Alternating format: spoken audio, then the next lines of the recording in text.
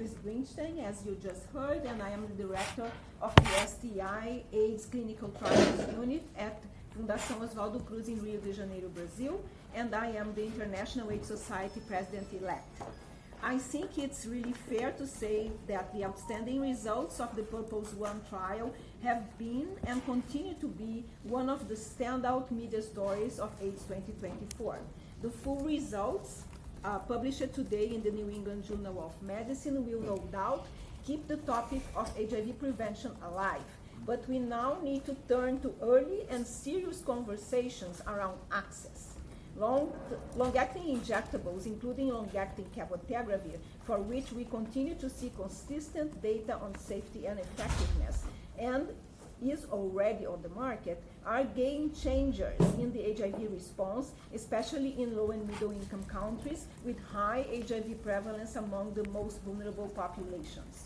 We clearly need to learn the lessons from the 80s and 90s during the AIDS pandemic, when we saw entire regions starved of access to life-saving antiretrovirals that were readily available in the global north.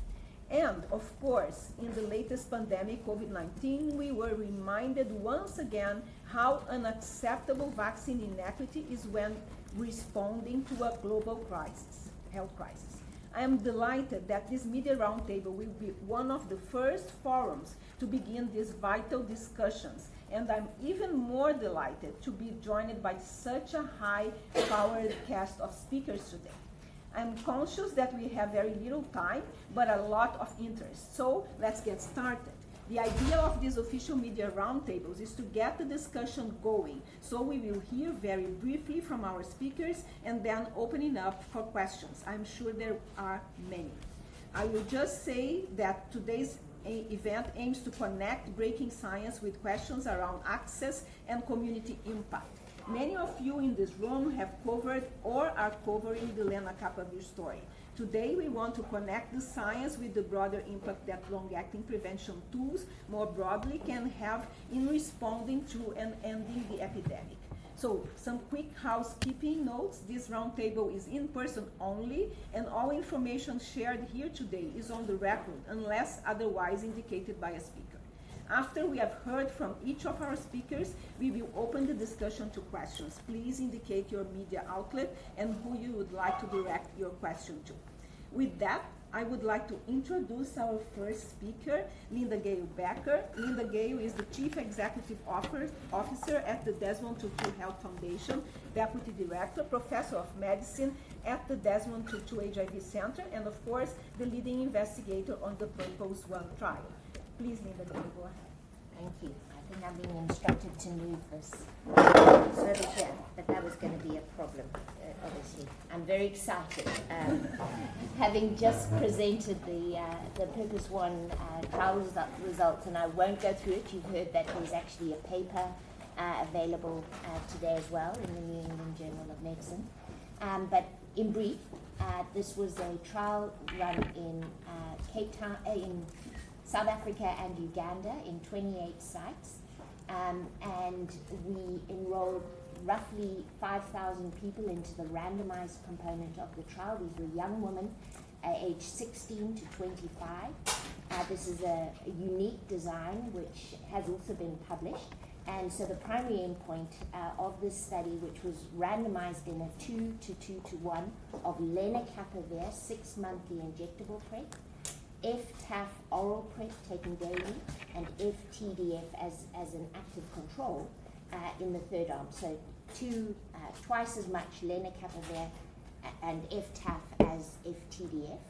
These women were then followed up frequently, obviously the injectable being given 6 monthly, and the primary endpoint, as mentioned, was really to compare to the background incidence. So this is the unique sort of design of the clinical trial. The background incidence was assessed by women coming into screening being tested for HIV, and if they tested positive at screening, their samples were sent for a recency test and a avidity assay. So this is how we were able to discover the background incidence, which is the primary endpoint. The bottom line is lenacapavir was 100% more effective than the background incidence in terms of its incidence, and the FTAF was comparable to background incidence, as was FTDF. Again, to explain this, we did show the adherence data today, which was measured in drug levels, in red blood spots, from dry blood spots, from these participants. And what we saw is that, unfortunately, as we've often seen in young people around the world, frankly, but often amongst young women in my region, is that taking oral PrEP is challenging. And so although there was reasonable uptake at the beginning, this did decrease over time. And so we believe that explains why, although oral PrEP is highly effective, and oral FTAF has also been shown to be as effective as oral FTDF, that we did not see that efficacy amongst young women. So again, the secondary aim of the study, lenacapavir injectable, 6-monthly injectable, was 100% more effective, had an incident rate ratio of 0 compared to FTDF, but the FTAF and the FTDF were comparable in their result. So that is Purpose 1. We're very delighted that it is now in the open label phase as per protocol. The results of the interim came out on the 18th of June, and today already hundreds of women are being offered the opportunity to switch if they wish, and the study is ongoing in the open label phase. Thank you. Thank you so much, Linda Gale. So our next speaker is Dr. Jared Baton. Jared is the Senior Vice President, Virologic Therapeutical Area Head at Gilead Sciences. Please, Jared. Thank you, Beatrice, and thank you, Linda Gale. It's a real pleasure to be here.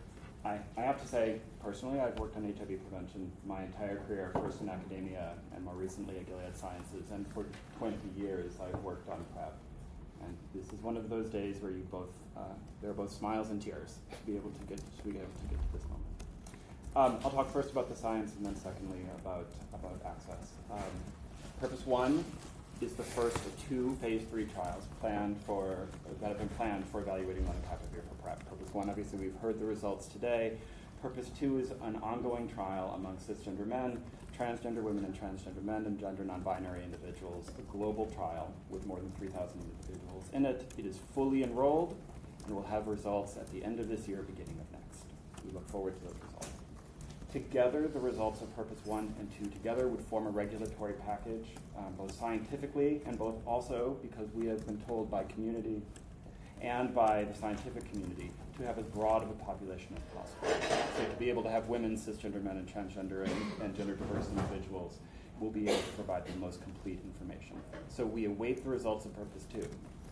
In the meantime, lenacapavir is not approved anywhere globally, and we await the regulatory filing.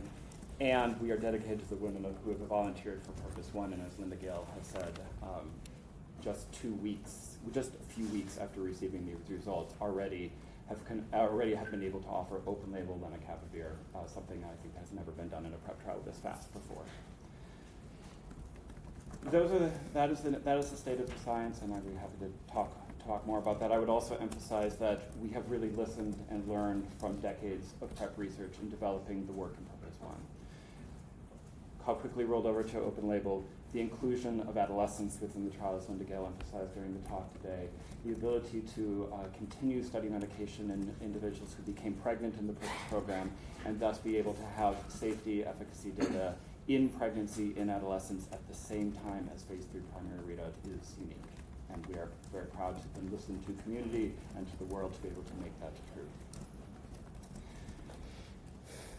In terms of access, Gilead broadly has been committed to communities affected and impacted by HIV all around the world, and has worked for more than 3 decades on HIV treatment and prevention and innovations that make differences and impact for everyone everywhere. Indeed, our goal would be, we would like nothing more than to not work on HIV at all. We say all the time at Gilead, we would like to end the epidemic for everyone everywhere, and that is a collective vision, I think, of all of us at this table. We are working to make sure that lenacapavir has global access for HIV prevention. We have prioritized speed, volume as we are making this forward, as we're moving this forward. So when prioritizing speed, we have sought the most efficient pathway to regulatory approval and broad availability as we are thinking about this. We are moving forward with a robust direct voluntary licensing program that will enable the largest number of generic manufacturers to be able to provide lenacapavir at the large volumes needed for low income settings.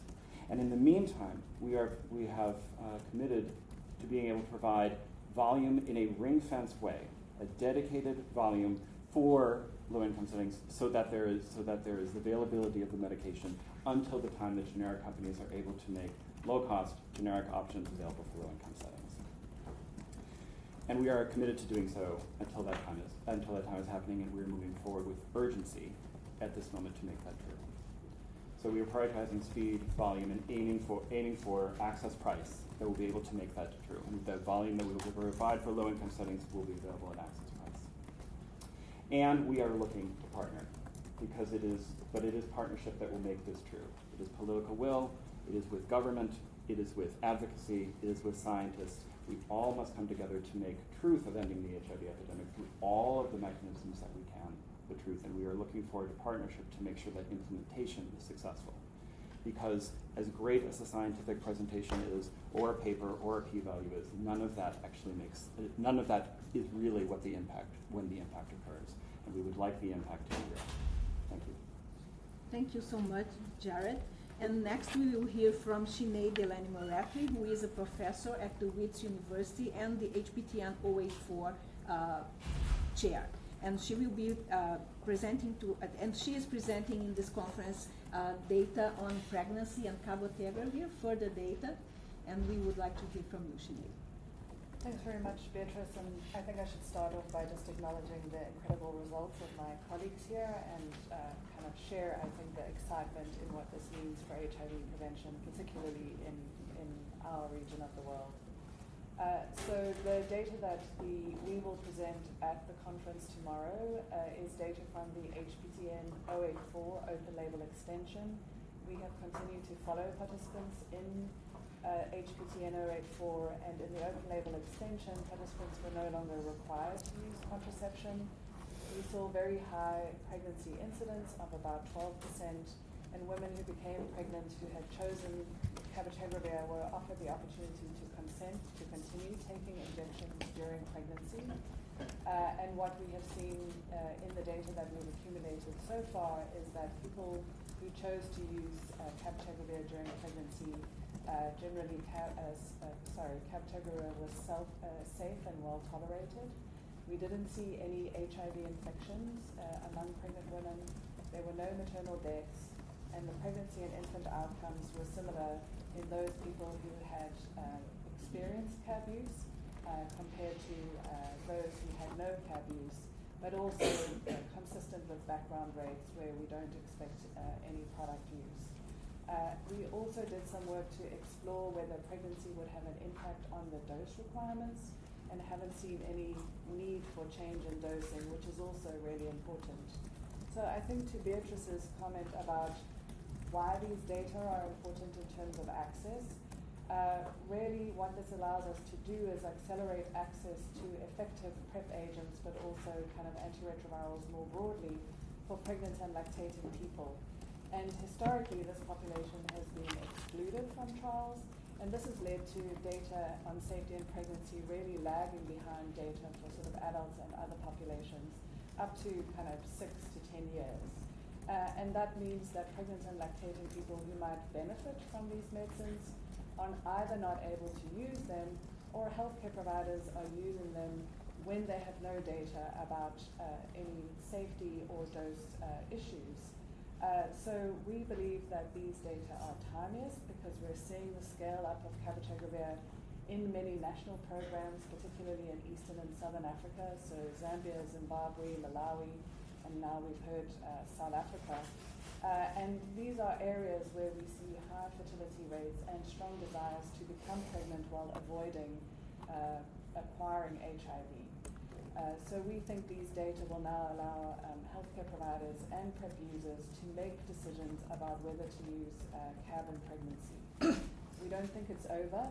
We are continuing to do work to understand CAB dosing requirements in people initiating CAB during pregnancy, and we also want to understand CAB concentrations in lactating people so we can provide more data to people about safety during lactation. Thank you so much, Sinead. And our next speaker is Dr. Kimberly Smith, who is the Vice President and Head of R&D at VIV Healthcare. It was, of course, VIV Healthcare's innovative science that delivered long-acting PrEP and the first and only long-acting injectable cabotegravir for HIV prevention and treatment currently on the market today. Go ahead, please. Well, first, let me add my congratulations to my colleagues at Gilead and Linda Gale. What an excellent study and excellent outcome. This is really tremendous news for the community and for cisgender women. And we very strongly agree with the importance of choice and giving individuals options for HIV treatment and prevention. The results we saw today from the PURPOSE trial are reminiscent of the HPTN 084 study that examined long-acting cabotegravir for prevention in women, as there were no seroconversions in the women who received cabotegravir long-acting as prescribed in that study. We continue to present data on the effectiveness of CAB for PrEP here at this meeting. As Sinead has just shared, we shared pregnancy data from the 084 study showing strong safety and pharmacokinetics. This too is really excellent news for cisgender women who need prevention options that can be taken safely during pregnancy. Having great data and options for HIV PrEP are only valuable if we can get them into the hands of people who need them.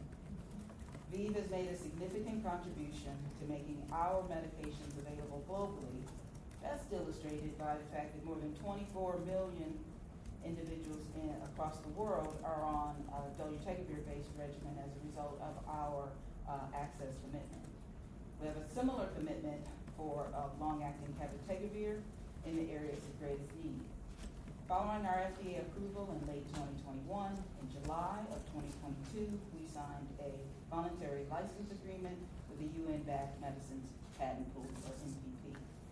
Through this, 3 manufacturers will produce and supply generic versions of CAB-LA for PrEP to 90 low and middle-income countries where over 70% of all new HIV infections occurred in 2020.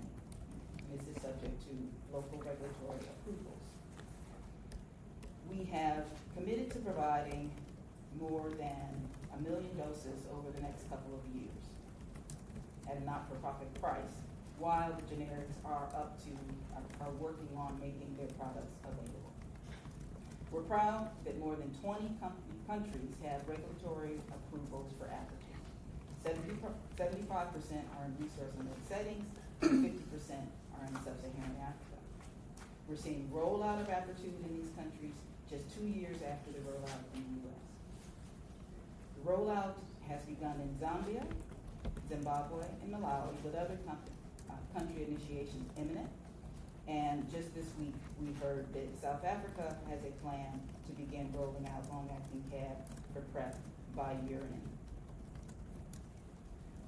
Long-acting for PrEP has the potential to be transformative and have a tremendous impact on the HIV epidemic, hopefully ultimately contributing to getting us to the end of the epidemic.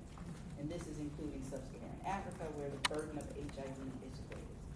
We are pleased to see additional options become available to help in this fight. Thank you very much, Kim. That was really great. And I'm now very excited to have UNAIDS Executive Director, Winnie Binyamina, with us today. Winnie, a warm welcome, and over to you. Thank you very much.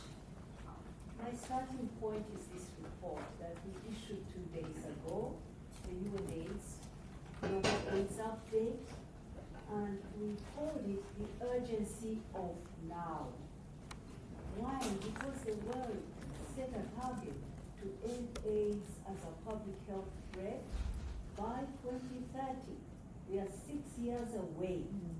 We still have 1.3 million new infections around the world. We have to close that tap to reach that point 6 years from now. Now, my starting point is that two companies, Gilead and V, have got miracle products for prevention. LENCAPAVIR and what's already on the market, LENCAPAVIR, which is a 2-monthly injectable. LENCAPAVIR, 6-monthly injectable. You have heard how miraculous it is. 100% efficiency. So, our needs, our concern is this. We want this miracle prevention, both of them, combinations of them, to reach all the people who need it, who need a prevention. So we are about speed, scale, and price. Those are the 3 things we're trying to support these companies to achieve. On speed, we've been talking with that. We're saying, move quickly to license generic producers, because the generic producers are the ones who will bring the price down and serve all the countries, low and middle income, particularly where the majority of people who are at risk live. So we say, move quickly to licensing. Don't go slowly by slowly, talking about ramping up volumes, because that will delay us. We want it now, not in 6 years' time. So we want to work with these companies to speed up the process of getting generics to produce. In the past, we've seen delays. Now we don't want to see these delays. We think there are ways around these delays. We can talk about that. Scale. We're saying to these amazing heroes of the HIV struggle, that you know what? You can license and should license generics to make for not just low-income countries, but also middle-income countries. Why? Because 37% of people living with HIV are living in these middle-income and rich countries, right? And people at risk in huge numbers as well. We're saying, if you don't license for the middle-income countries, you will be leaving out millions of people who are at risk and will not hit the target. But my concern is that I'm still hearing Gilead talking about high incidence countries and resource-limited countries. That for me is a language about high incidence African countries, those are low income. Resource limited, again it is the low income countries. We want Gilead to move quickly and confirm to us that middle income countries will also be, they will license for that. That is a scale issue. Remember, this product is for who? This is not a Gucci handbag for rich people. This is a product for people who live on the margins. These are not people only in poor countries of Africa. These are people on the margins in the favelas of Brazil, middle-income country. These are poor people on the margins, criminalized, stigmatized in countries like Jamaica, rich, Indonesia, and so on. So, who pays for them? Who cares about them? They are in rich, they are in poor countries. This brings me to the issue of price. We want these heroes of the response to bring the prices down as fast as possible. And how is that going to happen? It's really by having competition, many generic producers having a race to the bottom of price. That works. So, we want the companies to put their technology in the medicine patent pool. Why is that? Because the medicine patent pool guarantees the public interest. It's a UN-backed platform. It will ensure licensing goes to companies that will serve the whole world, and with the agreement of these companies, generic companies are enough companies to meet that issue of going down on price. Coming still on price, we don't want Gilead with this magical miracle product to choose a handful of generic producers who will then create a cartel, rather like OPEC. Remember what OPEC has done to the world? Every time you remember in the past, 73, 79, they are always able to get together and hike the price. So it's easy for a small number of companies to come together and agree to keep a price high.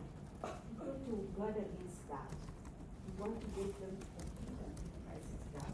That's another issue we want to discuss. So my last point is, we recognize these are companies. They are about making profits. They are not like me who works for just a salary from government. We want them to make profits, and we want to do the calculations with them. We want transparency on all the costs so that we know what is the profit they want to make. We also want to challenge them on the model of their companies. They must not obsess about shareholders being the ones who must get a profit. Profits also must take into account communities, consumers of this product. They must take into account the workers in their factories. So we want a shareholder kind of capitalism. We don't want a shareholder kind of capitalism, a model where only shareholders matter. Let not the shareholders decide the price. Let it be about consumers, who are poor people, criminalized, and their communities. Let it be about the whole world. So that's our point. We will accompany. We are in conversations with these two heroes. I keep saying they are heroes of the HIV movement, and they brought prices down to where they are today. They are responsible for getting the 31 million people on treatment today. But today, we want them to rise and do the right thing to hit the 2030 target. Kimberly, we want Kabla. We salute VIV for bringing Kabla price down close to a generic price. But still, the middle-income countries are telling me it is still too high. It's not affordable in middle-income countries. They're saying it is like double, 4 times the price of the oral PrEP. Their governments are not buying it for them. So we need to push that price down. Speed, scale, price. Thank you. Thank you so much, Winnie, for such inspiring words. And now we will move to our last and final speaker, who is Yvette Raphael. And Yvette is the Executive Director and co-founder of the new Advocacy for Prevention of HIV and AIDS in South Africa. Today she will share with us the community perspectives. Thank you. Over to you, Yvette. Thank you so much. First of all, I'd like to congratulate everyone on this table for the innovations that you've been able to give us. We are at the pivotal time and the pivotal stage, the era of long-acting and multi-purpose technologies. Science is evolving and science is moving fast. Science is ahead of us. We have more products showing efficacy than we've ever seen before, especially long-acting. Access to these products remain a challenge in our community and country. Choice for us as community remains the Bible. Choice for us remains the gospel that we will preach. Like you say, LGB, rings, jabs, and pokes. We are in a prevention revolution. We are in a time where we will demand all of these products. As you said, we need speed, scale, equity, also equals impact. These innovations mean nothing unless they are impact in the women in our communities. Women in low and middle income countries need these products. We demand developers to make these products affordable, VIV and Gilead, as well as IPM. We demand our governments to invest in choice, not only one product. We demand scientists to prioritize post-trial access for all of our participants. Like the theme of this conference, put people first. There is no magic bullet or one size fits all. Women want everything that you have developed. Thank you. Thank you so much, Yvette. That was really great. And now we will be happy to take your questions. Please indicate your media outlet and who you would like to direct your question to. We will then direct the question to the nominated panelists. Please keep your questions brief. And I remind you that after we finish here today, you will have an opportunity to speak one-on-one with some of our speakers. Okay, let's begin. Please. Thank you. I'm Shobha Shukla from Citizen News Service India. We are also official media partners for AIDS 2024. I'm so glad to have such a big woman force on the panel, which is rare to come about. I'm very glad for that. Historically, it has happened that the fruits of science take so long to translate into public health gains. It happens over and over again. For example, the female condom, I come from India, many women do not even know that it exists today after so many years. So what do? Every time a new product comes into the market, science does its work, and then we have to struggle to make it accessible for those whom it was meant. Shouldn't there be a roadmap that at every stage we are hoping to get an HIV vaccine, we are hoping to get better prevention options. Every time we have to fight for it, shouldn't there be a roadmap? I appeal to the women on the panel. Okay, so who are you directing your question? To anybody. So, Yvette, would you like to take this one? Quick, please. We have several questions. I cannot agree with you more. I think one of the mistakes we made is that we fund products against each other. And ensuring choice becomes available, as well as educating our communities that when one product becomes available, as well as our government, that we shouldn't throw the other one out of the window. So currently what we have in our clinics on the ground is condoms, it's VMMC, all of those that are available, including PrEP. Those are the ones that we need to continue to talk about until all of these medical products become available and accessible in our communities. We have prevention methods, but we must tell our communities to continue to use those that are available. Thank you. Thank you very much. So please. Thank you. My name is Mia Malan from South Africa, from the Bekisisa Center for Health Journalism. And my question is for Jared from Gilead. Winnie and Yema has mentioned that when we're issuing voluntary licenses, we should go through the medicines patent pool, and my understanding is that Gilead would be issuing it directly. Is that correct? And if so, why did you make a different choice? And the second half is, would you prioritize different facilities in different regions of the world? So with CAP LA, we've seen 3 companies from India. Would Africa perhaps be a priority? Thank you for the question. And as the person on the panel who is X chromosome deficient, I want to really celebrate all of my colleagues and friends up here, and also celebrate today. Today with Purpose 1 is the first time where we've had a trial in women read out first for new prevention. So to your question, thank you. We are prioritizing direct voluntary licensing because of the importance of speed, and I was really struck by the commonality with Ms. Bianyima and our goals. The speed, you say volume, scale is the same, and a price that is affordable for low resource settings. And the speed cannot be faster. We are working in parallel for simultaneous regulatory filings, not delays between one setting and another. We are working to set up voluntary licensees with generic manufacturers, and to your second question, looking right now at generic manufacturers across regions to be able to find who is qualified to be able to produce high quality, low cost, and enough generic manufacturers to be able to both provide the high volumes that I hope our rework is going to be able to meet. Our actions are driven completely by this idea of holding to speed at the volume that is going to be needed for the book. Thank you so much. I'd like something to this. Please. Thank you. Jared, what you have said is music to my ears. Yes, that you are looking at production in various regions. Let me inject in here something that I have to say, I have to out.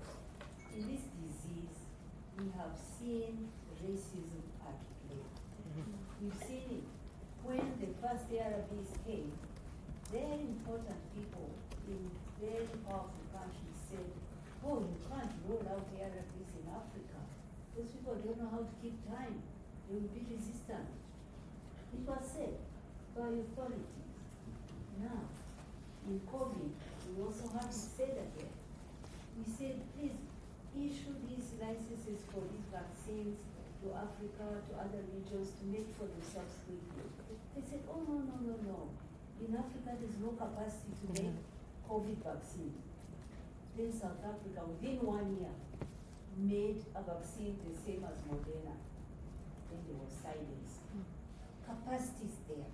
So, I hope you will look at producing LENCAPAVIR somewhere in Africa, most likely South Africa, where you have the highest number of people living with HIV, the highest huge numbers of people at risk, and where there's capacity, the proven capacity.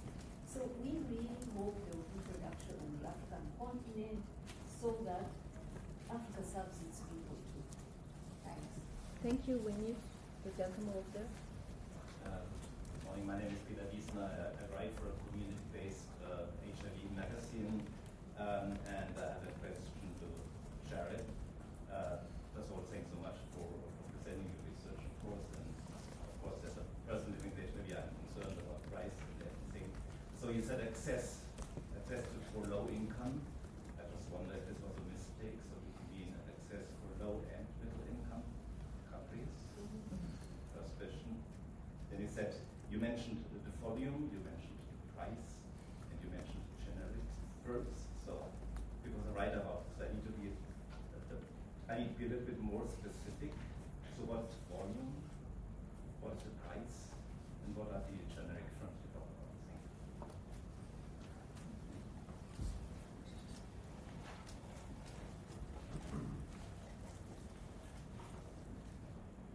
Thank you for the question, and please let me know if I missed a component. So right now, we are in the process of actively engaging with generic manufacturers, both on to figure out who is capable of producing lenacapavir. Lenacapavir is an injectable agent, which is different than a pill, which we have worked with many generic manufacturers before to produce pills, and this is an injectable, a sterile injectable. So we are aiming to make sure to figure out who is qualified to produce high quality and enough volume to be really able to contribute. We're working with those right now, and we will, as we have previously. We have previously always talked about who we work with for generic manufacturers. So we will, when we have that, we will be able to talk about it. Obviously, we are waiting on the results of Purpose 2 right now, and so thus it is too early to fully talk about price. But we have talked about commitment and the fact that we view lenacapavir for HIV prevention as something that is global. We have done global studies to be able to get to assess lenacapavir in Purpose 1 and Purpose 2, and I think we all realize that there will not be global impact unless there is global prevention. So that continues to be our view. Thank you so much, Jared, and please go ahead. No, it's you. Me? You, yes. Thank you. My name is Johannes Deichert. I'm from German television, public national television. Mr. Betten, my question is, your product is already introduced in the European market. It's authorized, but here in Germany it's not yet introduced due to some dissent on the price. How realistic is it, upon your opinion, that also in Germany patients will be able to use the product, and how difficult is it to find a common price with industrialized nations? Thank you for the question. So lenacapavir is approved in countries around the world for the treatment of highly resistant HIV infection. Fortunately, that is a small number of individuals, and actually I'm incredibly proud that the first approval that we sought for this important medication was in those individuals who need new medicines, often more than anybody else. Of course, that is a different reference point, given the severity of that disease and the small number of individuals, fortunately. That is a different reference point than for prevention. I am very optimistic. I am very positive about talking, including with Germany, to understand the prevention needs. There are far too many new infections that occur in the European community in general and in Germany each year, and new prevention options beyond what already exists are absolutely needed. Thank you, Jared. Please go ahead. Hi, Kathleen from Belgium. Jared, can I really press you to answer Louis' point about whether middle-income countries are going to be included in any generic licenses? So the country list for generic licenses is not finalized yet, and we are in the process of talking with the generic manufacturers. We will certainly have that discussion. We'll certainly have the discussion of what are the right countries, and we'll talk about the breadth of those licenses when they are finished. At the same time, we recognize LENCAPAVIR as having potential global impact. And Gilead, as well as our colleagues at ViiV, work around the world for HIV treatment in all kinds, in countries around the world, of small and large and low, middle, and high income areas. And we really want to be able to have the impact in treatment and in prevention that the global world needs.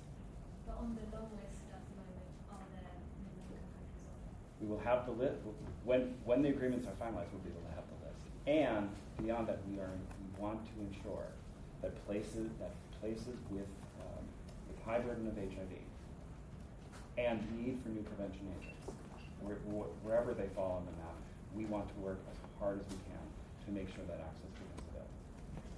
The thing is this, it would be good if Mr. O'Day, the head of Gilead, would invite me to talk to the shareholder. Because I think I can convince them to take a smaller profit and serve and help us to win this by 2030, by reaching everybody.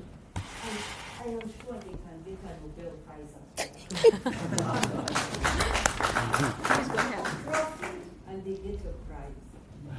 Thank you. I'm Anuradha from the Indian Express, which is a national newspaper from India. You've already answered a lot of questions, but one specific question is, what is the response from manufacturers in India? I just needed a timeline. I cannot talk about specific manufacturers right now while we're in. But we're in discussions with generic manufacturers, and I want to say Gilead has a tremendous history of generic manufacturing. We were the first to release intellectual property for HIV medications and account for more than half of the HIV drugs in the medicine patent pool already. In times of COVID, Gilead worked directly with direct voluntary licensees the world over to produce millions of doses, including in India.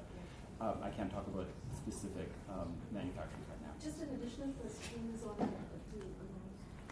there has been a consistent concern on the lack of funds for HIV prevention programs, and that's what is a sense that I get while moving around the global village. Would you like to talk about it? It's true that our report shows that prevention is lagging behind treatment. There's more money for treatment, there's less money for prevention. And again, it's about who is this product for? Who is going to generate the millions for the shareholders of Gilead and also for ViiV?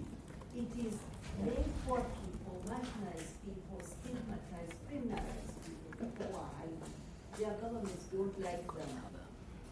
So we need to get this price down as low as possible in order to persuade governments that don't value these people to buy for them. That is why price is key here, and that's why middle-income countries are key here. They have their volume, they have people who are at risk, because many of the key populations are at risk are in middle-income countries. They have the people, so the volumes are there, But it's just we need to get the shareholders to accept a smaller profit. It's about not maximizing profit. It's about reaching the volumes of people, getting a smaller profit, and then everybody is served. But it's true, governments are not putting the money down for prevention. We need to bring the price down as low as possible in order to get as many people served. Thank you, Winnie. In the back, you have a question? No, please go ahead. Congratulations, everyone, over the twice-daily injectable for HIV prevention. My name is Chioma Umeha, and I write for independent newspapers in Nigeria. This is an interesting development which every one of us are looking forward to. And notably, the West African country, as has been rightly pointed out, we have our challenges in terms of resistance due to culture, due to misinformation. It has been pointed out earlier. And then I'm now wondering, how do we, in a country like Nigeria, among other West African countries, overcome potential barriers, that is going to the widespread of the use of this injectable? How are we going to manage it? Because there are many people in this part of my country, in this part of the world, living with HIV, and we must also, if we must also stop, if we must end HIV/AIDS in 2030, also in countries like Nigeria, West Africa, we must also end it there. So how do we get around the challenges of these drugs being accessible to them and meaning the world? Yeah, I mean, I'm happy to take that, Beatrice. Thank you for that. I think, all of us at this table are committed to, although trials may be run in specific countries or particular regions, the idea is to be representative of really everybody who needs prevention around the world, as Winnie has said. And speaking specifically to Purpose 1, which was run in Uganda and South Africa, East and Southern Africa, we really do believe that these results are representative and applicable to cisgender women all over the world. And so, like cabotegravir long-acting, we really hope to see these reaching women wherever they are who need HIV prevention. So I think it does come back to recognizing that. I think Winnie's right. I think our governments also need to be called to the table. Why aren't they putting more money at prevention? I mean, prevention isn't always a 5-year plan. It's a longer plan, right? To stop infections is something that I think our governments really need to be called to address. And for too long, they've tended to say, all right, we have to do treatment, but prevention can be left to donors or can be left to other people, or indeed is a nice to have. And I think, the UNAIDS report and other reports now really putting a focus. I was asked today, I'm going to say this conference in 2024 in Munich, Germany, is about us saying it is prevention where we need to be putting our focus now. Yes, we have, and it's brilliant. They've got 31 million people on treatment. We've got to find another 7-8 million out there. But if we don't start preventing, this epidemic will go on for decades and decades and decades. And so, that sustainable plan is a problem for all of us. And our governments also need to come to the table, I think, on this. So I would join you in shouting out to the Nigerian government that they also need to say, here is an opportunity to save young women and girls in the country of Nigeria, and they need to put some money on the table if they believe that that's worth doing. If I may add to what Linda has said, I 100% agree with Linda. I keep saluting Gilead because what they have got now is actually a feminist product. It is a feminist product, and it's a product for Africa. Because in Africa, new infections amongst young people, 3 out of 4 new infections are of girls and young women. 75%, sometimes even up to 6 out of 7 in some countries, are girls and young women, adolescent girls. Now, this is a product that is completely in their hands. They do not have to negotiate safe sex with a man over this issue of HIV. They need to prevent other infections. But this is the next product to the microbicide. So if she has that injection, if that has that injection, she's safe. She doesn't have to worry that she's going to get HIV. So I call it a feminist product. And for girls, for Africa, this is magical. You need to get it. If I could just add a positive on this note, around Nigeria, we know that actually Captavir is in country, and the rollout of Captavir for PrEP is long-acting Captavir for PrEP is imminent. And so, again, we're making progress at, no one is not at the lightning speed that everyone would like, but there's tremendous progress being made in the countries where we're working. Thanks very much. Kim, further questions? Please go ahead. Johannes Rostischer from the German public radio station BR, from Munich. One more question about the price, maybe to Rini. You said as low as possible. What would be a figure which could be realistic for a generic injection? Well, we know that there is PrEP that has come down up to about 23 pounds per person per year.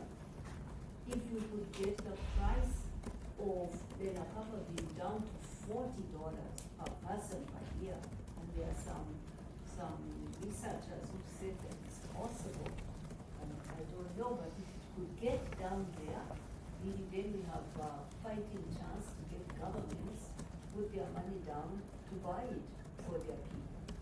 And you're not a generic man, but what do you think? Is it realistic?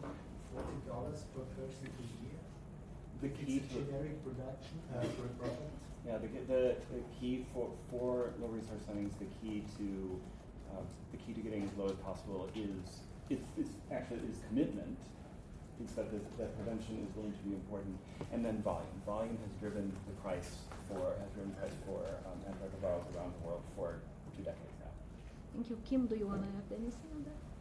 Well, all I can say is that for us, we have not-for-profit price. So that means that we basically what it costs to make it is what we sell it for in low-income countries. And so and Jared is exactly right. As we increase the volume, as more commitment is made, then the price can go down. And so that's the commitment that we make.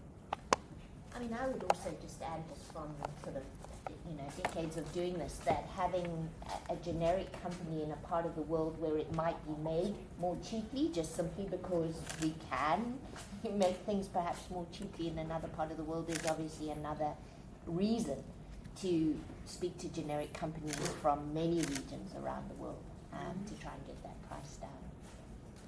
Thank you. One last question. Anyone wants? Please. Just to wrap up, in 2 years' time, where would you? Where are you from? Oh, sorry, I'm Caleb Parker from Geordie, from Community Media in Australia. Really, I'm going to direct this towards you, but in 2 years' time, when we have the AIDS 2026 conference, where would you be satisfied with regard to the expansion of this innovation? Where would you milestone be at?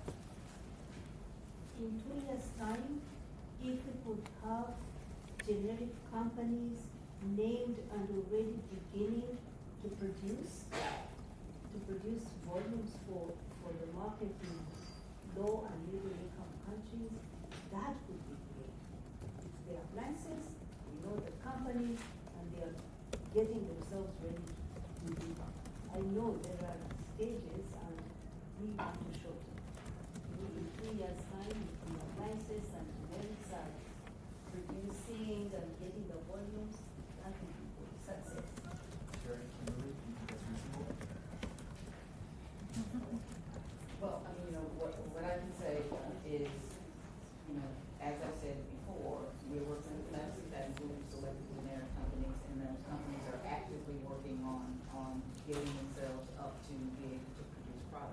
But I do think it is important to remember that the manufacture of some of these products is very complicated. And cabotegravir in particular is a nanomil product. It makes the transfer of technology is not an overnight thing. It is difficult to do. And so they are working as fast as they can, and we are supporting them as much as we can, and we are supplying in the meantime until they are up to regular supply.